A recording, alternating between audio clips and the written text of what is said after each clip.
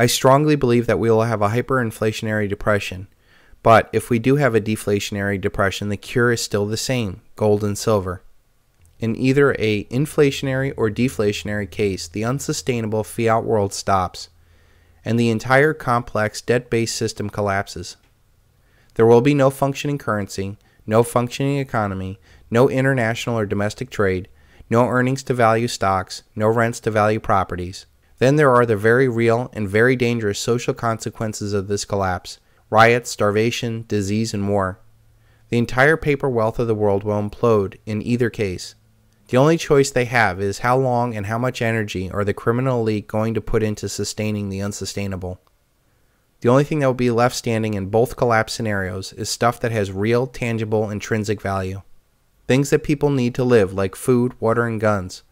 Commodities will have value, but most will get destroyed since so much of their wealth is determined by credit and trade.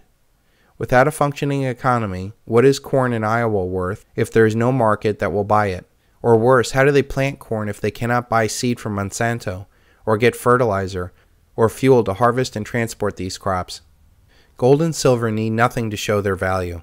They are worth something simply because they are rare and have uses. I believe a collapsing credit market may actually catapult gold and silver by eliminating major players that have held gold and silver down through paper manipulation schemes. It may also help the gold and silver market as people lose faith in all of their paper assets and rush into the very small precious metals market. For argument's sake, say we do have a grinding deflation, and the nominal price of gold and silver does go down. The real purchasing power of that metal can actually go up in value as all other credit debt-based assets collapse. For example, we could get a market that has no credit available, or mortgage rates are close to 24%, and maybe only available for shorter, more rational terms like 10 years. What do you think the value of your house will be relative to silver? What would the economy and the job market be like if someone could actually even afford that property? What do you think that would do to the thousands of other properties that are going to be flooding the market? What do you think of all that debt that's tied to it? What do you think it is going to do to property taxes as towns become desperate to find money? You could easily see a house that once sold for $300,000 sell for only $30,000. Silver, on the other hand, might go up because of the rush into real tangible value, but let us just say it does go down from $30 by 70% to $9 an ounce. The ratio to buy that house went from 10,000 ounces of silver to buy that $300,000 house to now 3,333 ounces to buy that $30,000 house. That is a huge increase in real purchasing power during a deflation.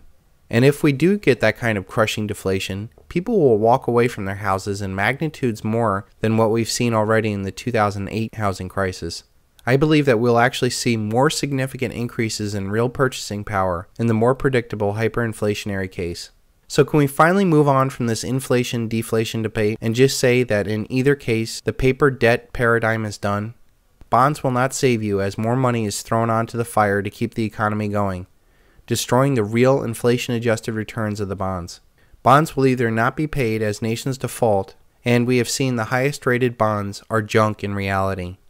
This is not a shift from the equity to the debt markets. It is a shift from paper wealth to real wealth. Nothing will stop this train, and only those that can see it coming will be able to prepare for it.